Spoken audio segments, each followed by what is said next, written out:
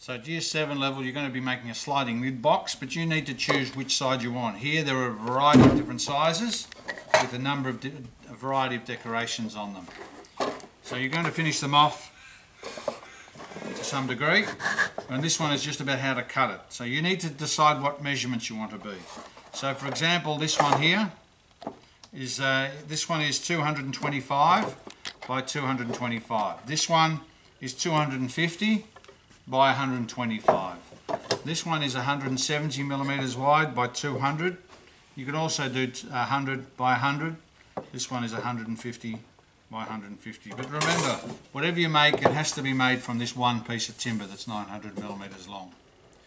So I'm going to make this size, so I'm going to do this one. So first of all, we want to cut these pieces here. Now these pieces here, 250 millimeters long. So what you'll need to do is, putting your ruler on the end, measure 250 millimeters. Remember to mark that way, don't mark this way, and don't just do a dot. Then mark it off, square it off, and we're going to cut that. Now when you're cutting the timber, you should always measure, cut, don't measure, measure, because you're going to lose some of this timber with the saw cut. Now there's two types of sawing boxes. This one, put it in the vise, nice and tight. Now these are designed so that that blade will go in there easily, and you should be able to cut it nice and square. So if you put that in, now you're going to have to push it hard this way, and once again get it in, pull it back 3 times, 1, 2, 3, and then go forwards. Now you've got to bring this down into that groove there.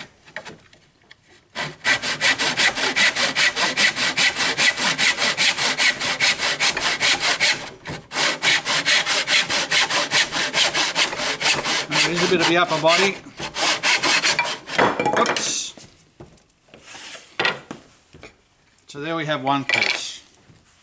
Now we want 2 pieces, and for this one I'm just going to show you the other box depending on which one you've got. So we've got 2 styles of boxes. Now this is now a measuring tool. This is actually 250. This measures a lot of measurements, but this one will only do one measurement at 250. So what you can do is you can put it on, feel that it's flush on the end here, scribe that across. Just double check to make sure it's square, which it is. Then this one can go in this box here. Now this one is a bit taller, so you will have to get your hand in here, and once again put the blade in there, get it on the line, pull it back 3 times. 1, 2, 3, and then you can go forwards.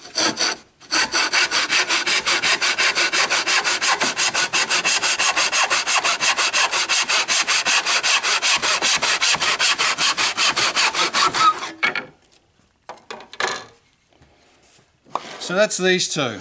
One there and one there. I'll pull this one out. Oh, you've got a hidey hole in this one. How about that one? Didn't know that existed.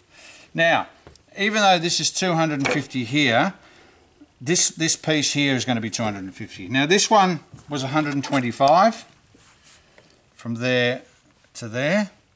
But how far is the piece from here to here? Now this timber is 12 millimeters thick here, and it's 12 millimeters thick there.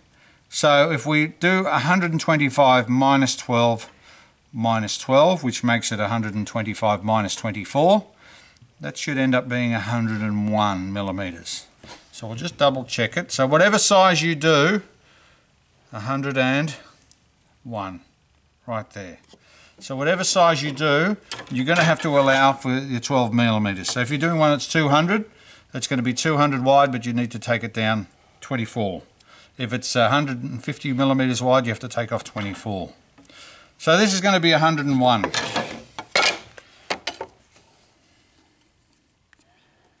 So 101, once again just there.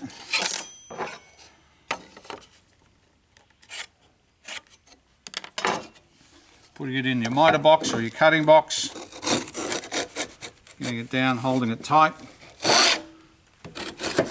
2, 3.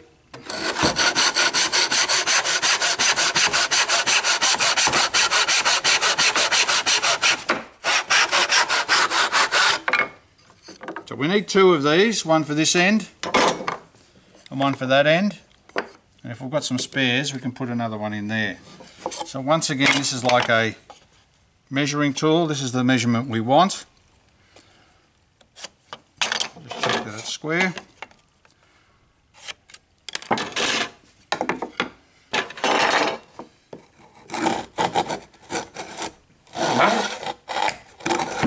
Two, three.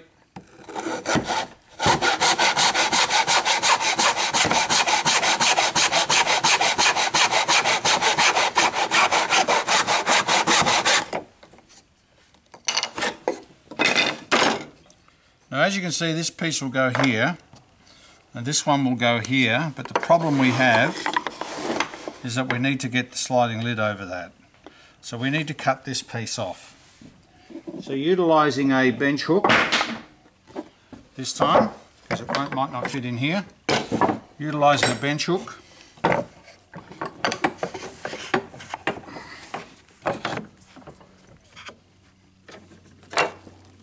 put your saw blade in there and see if we can cut that off.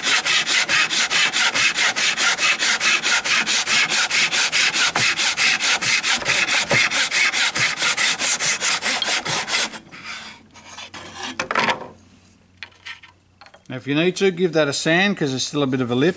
Get some sandpaper and sand that lip down, because that piece then will fit nicely like that for the lid to go over. So there's our four pieces. Remembering yours will be a different size. You need to take into account that that's 12 and that's 12, so this will be a different measurement to what the outside measurement is. So go off and cut your four pieces. Put it together if you can, without it falling over. I might put it together upside down just to show you. And that one's going to actually sit up a bit higher. So go and do that.